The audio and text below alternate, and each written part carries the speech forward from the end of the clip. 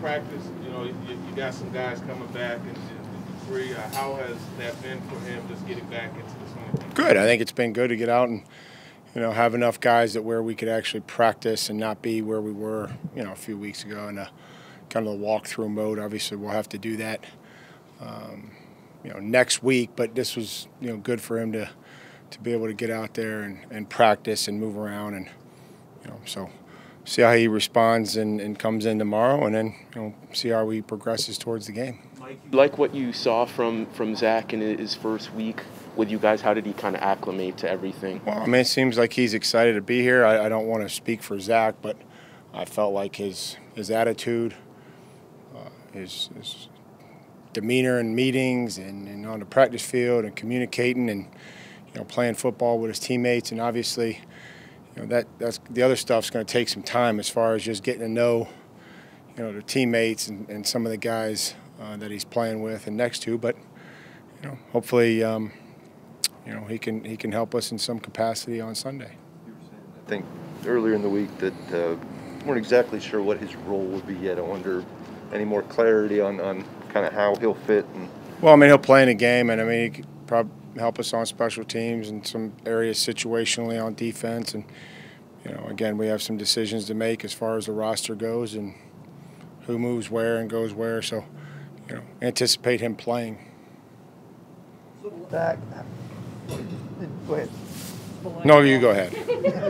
Spillane was here with you your rookie year. How you like how his kind of career developed? How's he playing for Fantastic. I think Robert's a really good football player. I'm happy for him. I said that after the game last year, and if I see him after the game this year, I'll tell him how proud I am of him, and it's fun watching him play. He's turned into a good player. He's been injured the last couple of weeks, but you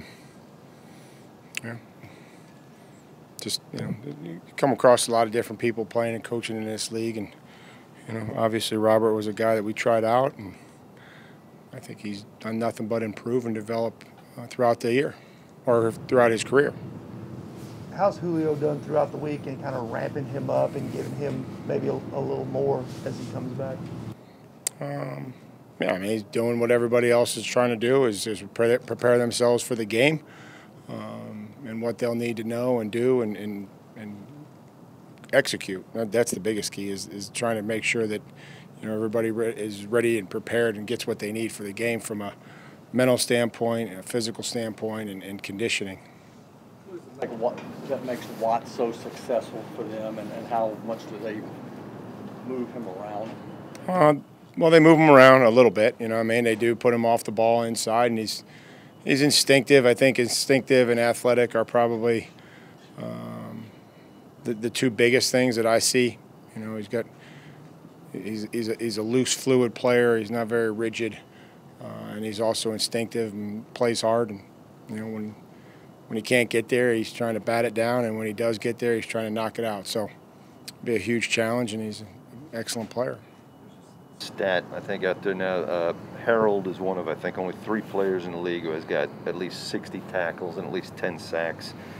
Pretty good indication of kind of the all-round contribution he has for you guys. Oh, yeah, I mean, I think that his availability helps to that, being able to be out there and, play. And there's a lot of reasons why, he's played as much as he has. One is he's conditioned and physically prepared for it. 2 is there's been some moving parts. There haven't been a whole lot of guys at that position available.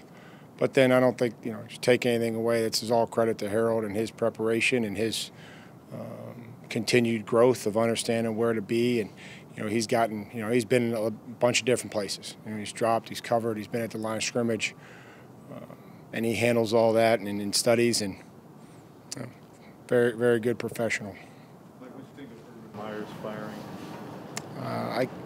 firing? Joe, I try to focus on each and every week.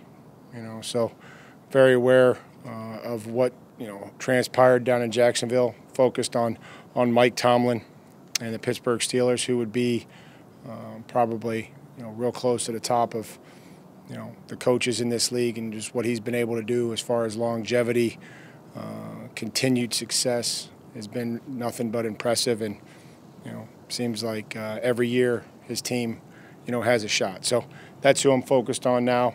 And if we play the Jaguars again, we'll talk about the coaching situation. Goes down and kind of talked a little bit about analytics and how that tendencies and things like that. For you, as you're progressing through your coaching career, like how are you starting to incorporate that? Is that something you're mixing in more? Analytics have always been a part of football. It's just now that we've given it a fancy name. So we do try to use them. We try to study. We try to figure out as far as what the personnel, what they're doing out of their personnel. That's kind of where it started. And then there's a lot of decisions, that we try to make, that we work through to try to give ourselves, best chance to win a football game.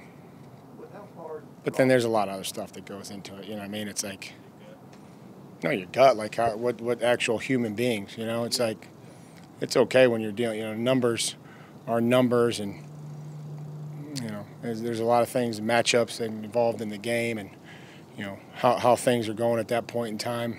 So, yeah, we're conscious of the numbers, like I think hopefully we want to be. But you have to understand that there's other things that go into it. With how hard Roethlisberger has been to get on the ground over the years in terms of just throwing with guys hanging all over him, how much can that tax the secondary to have to continue to cover as long, maybe longer? I think he's changed the way he's played. I think that's still a factor. I don't think it is what it is. Now he's not waiting to throw it deep. He's just throwing it deep, I don't know if he's extending the plays like he did now.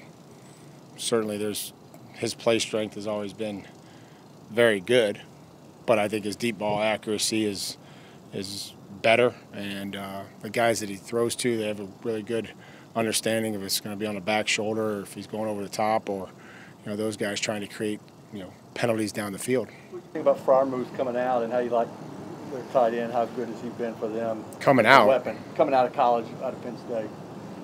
He plays for the Steelers, so he's really athletic, good pass receiver. I think he's tried to improve his blocking and just the willingness. They sent him in there on linebackers. He's not the heaviest tight end, but I do respect the willingness for him to go in there and hammer it up in there. So he's been a sure-handed player down there in the red zone. They match him up and throw it against corners. It doesn't really matter. It seems like Ben's got a lot of confidence in him and to create, especially in the red zone. Who's out? 20, 44, 51, 76, 91, 93.